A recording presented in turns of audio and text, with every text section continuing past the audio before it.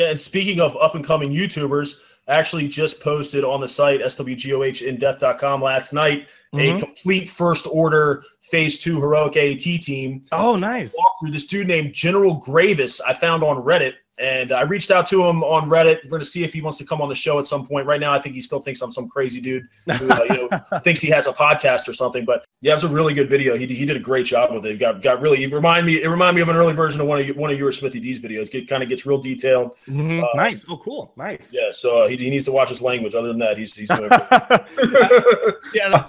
Oh yeah, watch my language, bitch. I ain't watching nothing. Hey, what's up, bitches? The guys over at swgohindeath.com have invited me on their podcast for May the 20th. They have a lot of great content on their site and have a ton of great guests from the community like Arnold T101 and Smithy D, so go ahead and check them out. Let's take a quick look at the Veers rework and get into crafting teams around him. The main issue the community seems to have with this new team is the speed.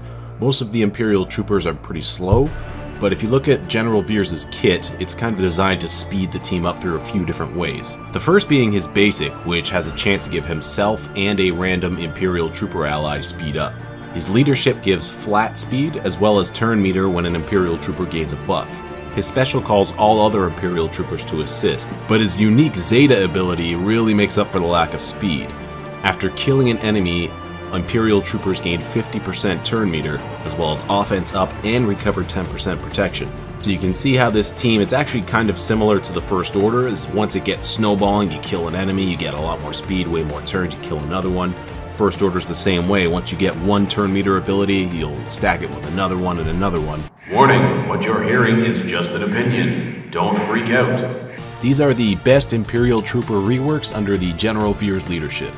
I've put General Veers' leadership and his unique ability at the top of the screen just for your reference. Number 1 is Death Trooper. He is the strongest overall character of all the Imperial Troopers.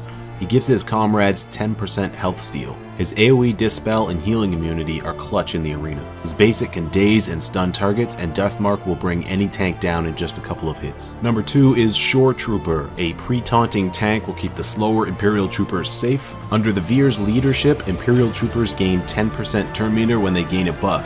So whenever Shore Trooper gives the team critical hit immunity, it will speed them up and keep them healthy. After the Imperial Trooper reworks, all of them give a passive buff to their fellow Imperial Troopers, and Shore Trooper gives the other ones 10% max HP. Number 3 is Snow Trooper. In my opinion, the best of the Imperial Trooper reworks. Snow Trooper was given several damage increases on his abilities. His basic applies ability block, and his high damage AoE can completely reset with 4 critical hits. His unique gives him 30% turn meter whenever any unit is defeated, and gives half of that to Empire allies. This synergizes with the Veers unique that gives Trooper allies 50% turn meter when killing an enemy. While Snow Trooper is active, he gives his Imperial Trooper allies 20% critical damage. And number 4 is Magma Trooper.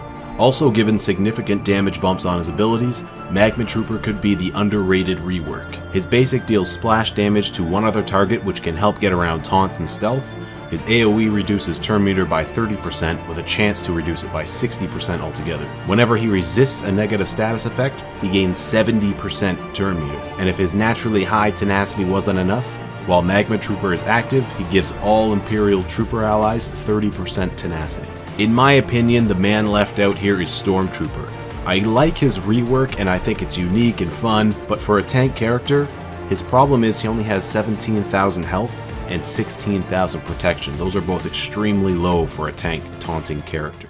Is the Veers Imperial Trooper team arena viable? Probably not. Not as long as the mall meta is here anyway. I do think they could make a pretty good team for the tank raid phase 2.